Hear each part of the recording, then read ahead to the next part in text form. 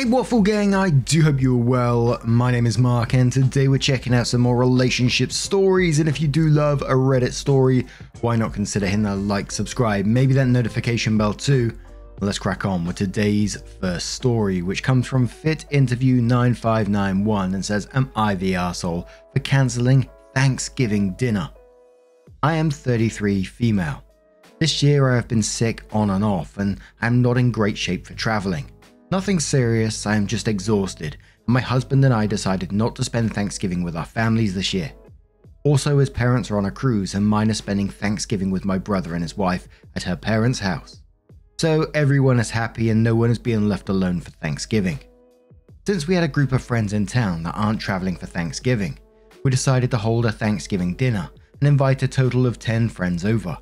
I have everything prepared and actually ordered a Thanksgiving meal for 15 people. I like extra food, so it really feels like Thanksgiving, and then everyone can take some when they leave. We ordered because I feel physically too weak to pull off a Thanksgiving meal for this many people, and my husband can't do it alone either. We were both looking so much forward to Thanksgiving dinner. One of my friends of 5 years has been going through a tough period recently, and I wanted her to come, especially since it would be really weird that she is in town and is not invited. However, my friend, let's call her Tina, has been engaged to her fiancé Max for over 5 years, since before I met her. So me and my husband have always hung out with Tina and Max as a couple. This past year, Tina told me that she has a crush on Max's friend, Tom, whom we all know well but aren't friends with. I tried to support her and be a good friend, but since she was trying to tell me details about how she was flirting with Tom when he would go over and how they touched each other, etc., I told her that I wasn't comfortable to hear the details and that it wasn't fair that she would put me in this position since she wasn't breaking up with Max and I had to see him again, which made me feel like a liar even though I had done nothing wrong. She was upset at me but understood and apologized.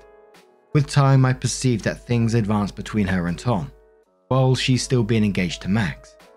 When she would complain about her personal life was a mess, I tried many times to tell her that this is super wrong and she should come clean to Max, either to try and work things out or break up. I think she understood that she didn't have my support in this, so she stopped talking about it altogether. We kept hanging out with her and Max, and I thought and hoped she solved things and cut it out with Tom. We invited Tina and Max for Thanksgiving, of course. Now, here is where the problem starts.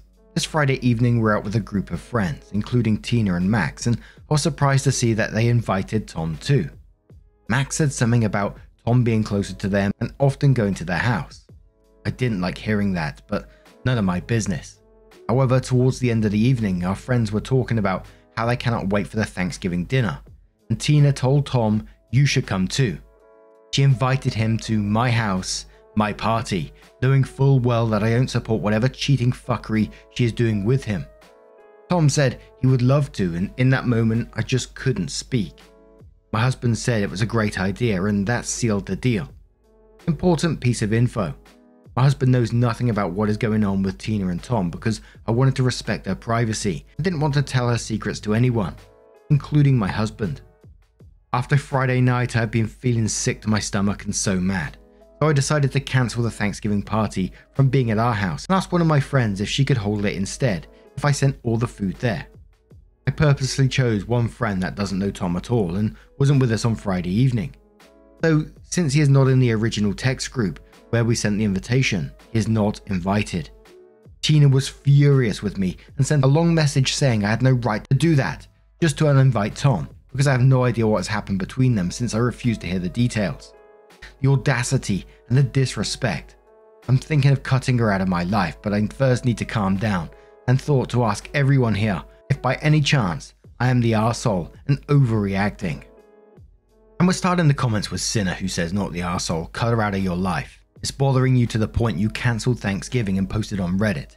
You fundamentally disagree with what she is doing and you shouldn't compromise your values to keep a relationship with her while she cheats and eventually gets caught. OP replies saying thank you. I must say that she's been a good friend to me over the years, so it weighs on me to cut her off.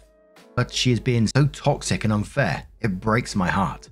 Disastrous Oven says, oofed, so you will not be attending the dinner at all. I would tell my husband since Tina invited Tom. He should know why you're upset and get his opinion. The issue is people love drama. I bet Tina is going to tell friends why you moved the party, or her version at least. She is not your friend.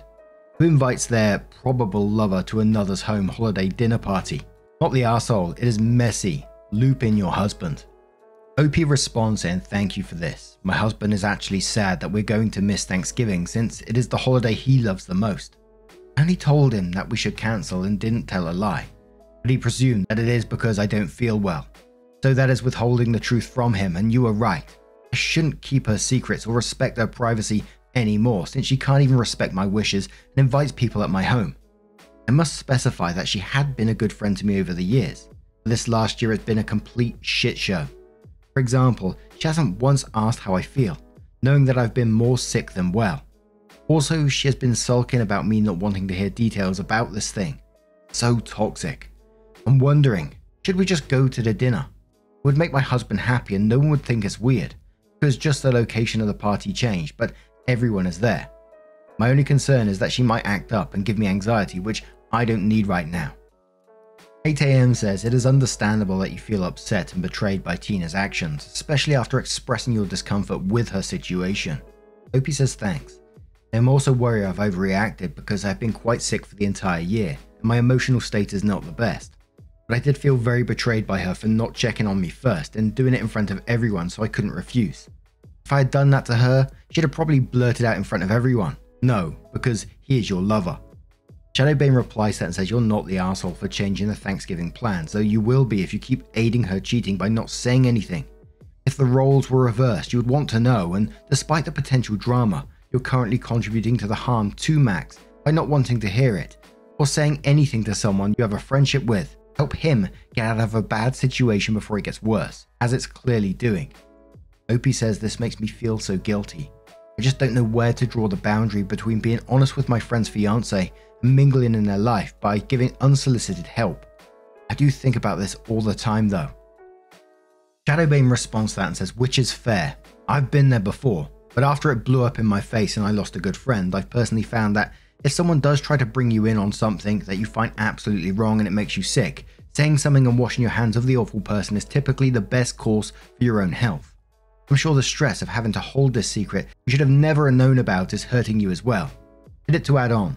The bright side is, once you do that, cheaters won't tell you anything anymore because they know you won't keep it a secret, so 2 birds with 1 stone in my opinion.' OP responds saying, 'Lol, that is a very good point. Sorry you had to go through this too. It really sucks. I'll never understand why people cheat. It's not that hard to break up. The moment you start having feelings or even thinking about someone else, you do some deep soul searching to understand why, tell your partner, clean breakup, and then explore things with the person you like. Of course, things might not go well and you'll be losing security for practically nothing, but that is the price you pay if you're not happy and want to explore things. People are so selfish in wanting to keep someone as a backup if their explorations don't go well.' And a lot of people were just saying, this person doesn't deserve any kind of privacy at all because they're potentially cheating on their partner, if not physically, certainly emotionally. And of course, the usual answer which comes from everyone in a story like this, that you need to tell the person who's being cheated on about it. And, I certainly agree with that. The person doesn't deserve to be treated that way, but I can totally understand OP, why it would be a concern, how to tell the person, what dramas are going to bring onto your door, etc, etc. I totally get that. OP's the one that's going to have to live through this situation afterwards. Would you consider that person a friend? I think someone to put you in that position and lay all that at your feet, I wouldn't consider that person a friend. They put you in a very, very shitty situation, and a situation where they're trying to get you to hold their secrets, and it's just bloody awful in my opinion. But OP does come in with an update and says, very shortly summarized. A friend of 5 years, Tina, told me about a year ago that she was flirting and holding hands underneath the dinner table, etc. with Tom, who is a friend of her fiance, Max. I expressed contempt and told her I do not need to know. We didn't speak about it again. I didn't tell my husband about this to protect Tina's privacy, but also because I was going through a lot health-wise and had other priorities. Fast forward, Tina proceeded to invite Tom, potential lover, to my Thanksgiving dinner without my consent, in front of my husband, our friends, and Max, so I couldn't say no. I was mad and cancelled the dinner, asking my friend, who doesn't know Tom, to host it, so he got automatically uninvited. This got Tina livid. She proceeded to practically bully me with texts over 3 days, telling me stuff ranging from, "You're not a good friend because you don't want me to be happy." By happy, she means having both her fiance and her potential lover together in my house. 2, "You are a professional failure because you didn't get that job you wanted." 2, "I'm glad you got sick and fat so I don't have to hear anyone anymore talk about how good you look." Given all the drama, it didn't make sense to keep it a secret from my husband, so I told him. He decided that it is better that we tell Max, not only because he deserves to know, but also because we will cut her, or them if they stay together, out of our lives, so Max will have questions anyway. We decided to do it after Thanksgiving, and we were trying to decide if to tell Tina beforehand, so she could tell him first if she wanted to, or if to have them together and talk about it, the 4 of us. This was so Tina wouldn't feel it was backstabbing situation. Not that she deserves any grace at this point, but for basic human decency. We decided we would go to the Thanksgiving dinner and not provoke any drama so that the night wasn't ruined for the rest of our friends. There was no reason to believe that Tina would cause any scenes because she was chatting very normally on the group chat and even joking about something I said, even though separately she was sending me rageful messages. Cringe. However, this late afternoon I learned that she created an additional group chat and told our friends that I'd been spreading lies about her to them, and anything I had told them was a lie to make her look bad. I had not told them a word. My plan was to simply communicate to them that I had cut Tina out of my life after I did it, without providing any details other than saying that she tried to involve me in situations that made me uncomfortable. I also had planned to tell them that they didn't need to choose between me or her, and that we could still hang out and I wouldn't mind to skip the events where they wanted to invite Tina. Not optimal, but the best I could have done. In addition, she asked them to choose between her and Max and me and my husband, because she couldn't stand to be in the same friend group as me anymore after I ruined her life. Needless to say, my friends were super confused. They reached out to me.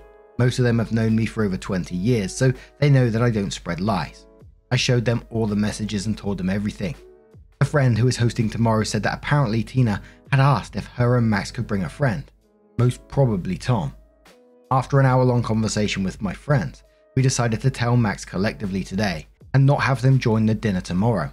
Only Max if he wanted to. One of the friends called Max and told him we all needed to speak with him and to come alone. He showed up less than 20 minutes later, lives only 15 minutes away, with Tina. She was already in rage mode and started yelling at everyone. We managed to tell him through a lot of drama and denying. Turns out he had a hunch and didn't want to admit it to himself. Turns out also they are both pieces of shit because he was apparently in a serious relationship with Tina's friend before leaving her for Tina. We were all glad they're out of our lives. In a last low blow, Tina told me in front of everyone to take care of my marriage instead of her relationships, because according to her, when she and Max lived with us for a few months, they had some financial issues. She had an affair with my husband. Of course, I don't believe it, but it left such a bitter taste. And someone did ask OP below, they said about, what did your husband say about his alleged affair with Tina? And OP said that he wanted to throw up and asked her to provide proof, any proof, which it doesn't sound like she did. And you know, obviously cutting this person out of your life is completely the right thing to do. She sounds unhinged. It always leaves me wondering what they were like in the past. I'd love some more background information on this person. OP said that they were a good friend prior. So this sudden switch and to be abusive and toxic towards the OP is madness. You know, I shouldn't be shocked by it. We've seen it time and time again about how people flip like that to defend themselves.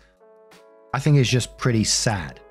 But now I'm going to turn this one to you guys. What do you guys make of this one? Let me know your thoughts down in the comments below. And let's move on to another story. And our next story comes from the Am I the Arsehole subreddit. Doesn't have an update as yet from Gloomy Isopod 8132 and says, am I the arsehole for poisoning housemate who ate my food without my permission and ended up in the ER? I, 19 male, recently moved into a shared place and there is someone who keeps stealing my food. At first I thought it was just a mistake, but even my leftovers were being eaten. It was very clear that the person was doing it on purpose. I spoke to my housemates about how I'd just prefer to be asked first, but they were nonchalant about it and none of them admitted doing it.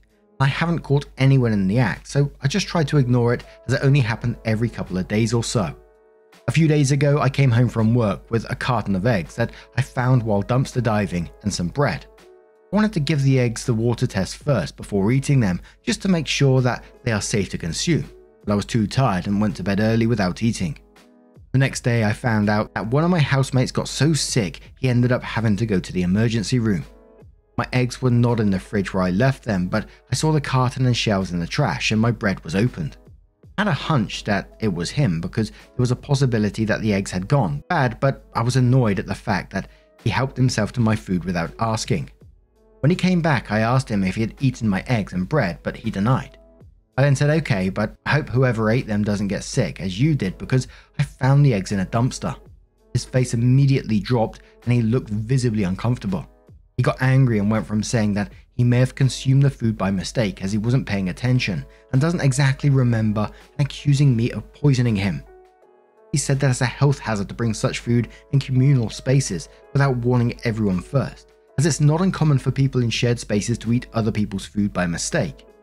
He hasn't spoken to me since then, and my housemates are siding with him and called me disgusting for doing that.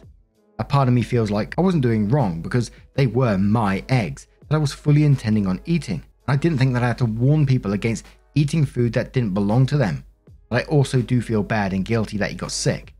So Reddit, please tell me if I was in the wrong. Edit, just to clarify, because I see comments that suggest I may have done it on purpose. I didn't.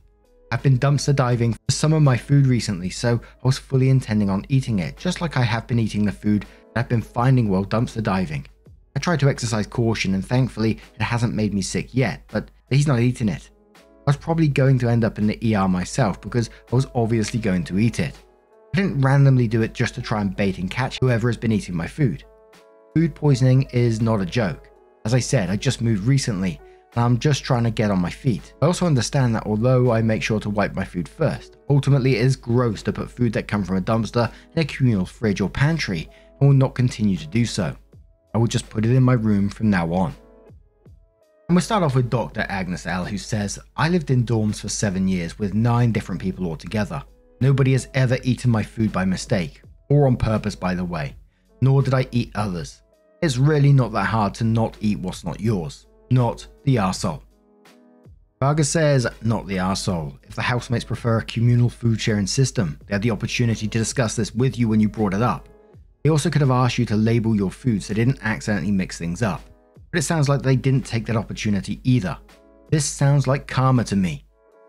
BAU says, nope, you did nothing wrong. Your forgetful roommate is a piece of work. Once or twice I can see food going missing in a communal fridge, but chronically and with nobody fessing up is the work of a bullshit artist feeding you lies and hoping that you restock the fridge so his stomach can be full. Someone is lying to your face and eating your food. Who doesn't have the balls to admit their error and think you are dumb enough to believe their weak lame excuse? Full stop. Tell them you're insulted for this reason and your sick roommate got what's coming to him. He merely got to experience the occupational hazard of being a thief, not the arsehole. Adrenaline Anxiety says, not the arsehole. He stole your food that you didn't know was bad. You didn't do it deliberately. It was an accident caused by his own theft. It's also entirely possible that your eggs didn't give him food poisoning and something else did, given he seems to have issues with food. I don't understand why your housemates are on his side. It sounds to me like you're going to have to get a mini fridge in your room if you don't want people eating your food, which sucks.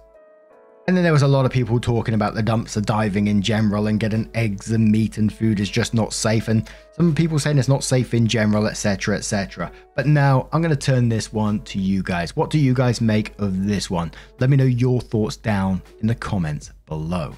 Now, just a huge thank you from the bottom of my heart for getting involved in today's stories. Your love, your support, your time always means the absolute world to me. So thank you so much for being involved. Truly, it is absolutely incredible. You are amazing. And hopefully I will see you in the next one. Take care and much love.